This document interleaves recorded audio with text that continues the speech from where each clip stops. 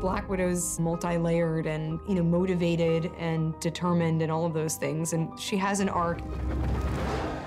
I would love to take this character in every different direction. I'm always picking up after you boys. The possibilities are really endless. Before I worked for S.H.I.E.L.D., I made mistakes. But I'm done running from my past. Very few actors can say that they've worked on a character for 10 years and then suddenly have this chance to delve deep into the inner workings of this person. We have to go back to where it all started. There's one movie people have been asking us to make for a very long time. More so than any other film.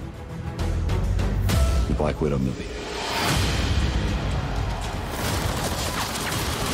We're going to be able to create something that is a different flavor for the Marvel Universe. I'm just excited to see the real Black Widow. She's not a classic hero because she has a dark past.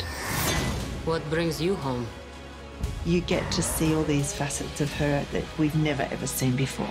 We have unfinished business. One thing's for sure, it's going to be a hell of a reunion. Marvel Studios' Black Widow in theaters May 1st.